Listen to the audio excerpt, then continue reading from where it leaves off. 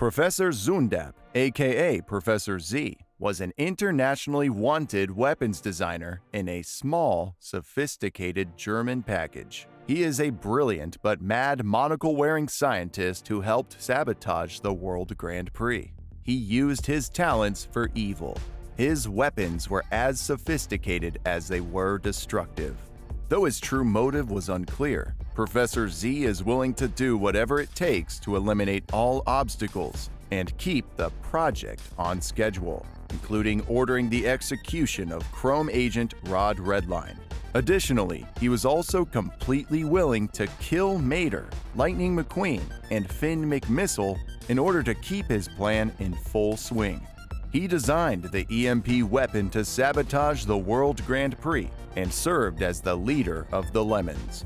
It turned out he was only Miles Axelrod's second in command and was arrested in 2011 in London. He was most likely sentenced to life imprisonment. Originally, Professor Z was not added into the story of Cars 2, nor was Axelrod, as the filmmakers were supposed to use a Russian character named Zil, who would have been the Lemons' leader, with the same evil plan of forcing the world to put alternative energy out of use. However, the filmmakers decided not to use the character, and they used Professor Z and Axelrod instead.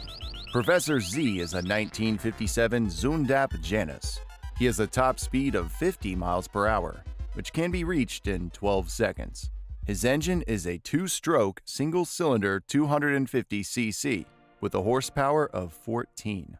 His license plate is BAD GA58. The 58 is one of the years the Zundap Janus car was made, whose production lasted from 1957 to 1958. Per the German license plate rules, the first 1 to 3 letter abbreviation represents the city where the car was registered.